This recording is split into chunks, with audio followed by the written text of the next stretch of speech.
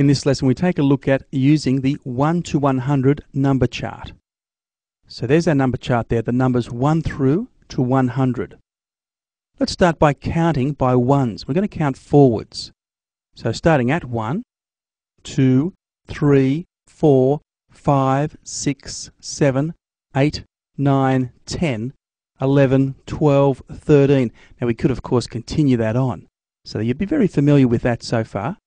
What about if we started at, for example, 52? So 52, 53, 54, 55, 56, 57, 58, 59, 60, 61, 62, and again we could continue on with that. Let's also look at counting by ones, but this time backwards.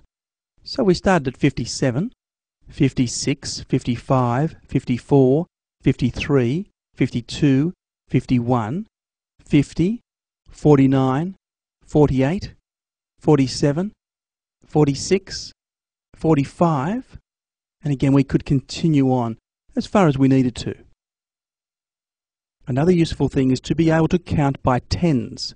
Let's go forwards to start with, and starting at 10, 10, 20, 30, 40, 50, 60, 70, 80, 90, 100. We might not always have to start at 10 though. Let's say we started at 17. From there we'd go 27, 37, 47, 57, 67, 77, 87, and 97. So these sort of patterns you can see. With practice you won't even need the number chart. What about counting by tens, but this time backwards?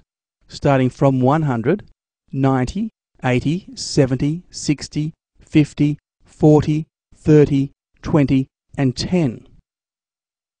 We might not start at 100, we might start at 83. Again, counting by tens backwards. So we're at 83, 73, 63, 53, 43, 33, 23, 13, and finally 3 on the number chart there.